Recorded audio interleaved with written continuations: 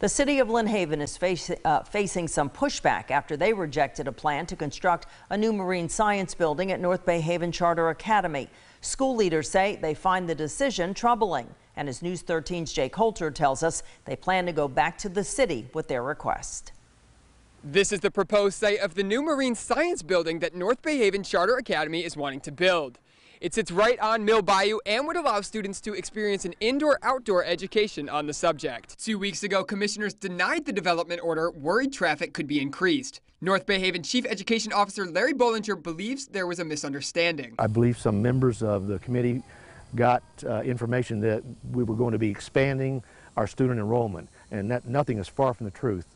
As you will look around and see, we are full. He says this building wouldn't lead to an increase in traffic. Lynn Haven City Commissioner Brandon Aldridge agrees. He was the only one to vote in favor of approving it. It's only going to be about 7 administrative staff extra, no extra students. So literally they're putting students that are already there just in a solid structure as opposed to being in a modular building.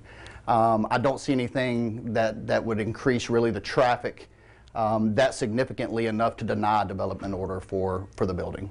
This denial comes after the City Commission approved a highly contested 462-unit apartment complex right across from North Bay Haven a few months ago. In the meantime, Bollinger says he'll have a traffic study conducted to help his case with the Commission. So if there are ways that we can improve, we certainly will do anything reasonable to try to improve the traffic flow. Bollinger is planning to bring the proposal back to the City Commission in 2 weeks.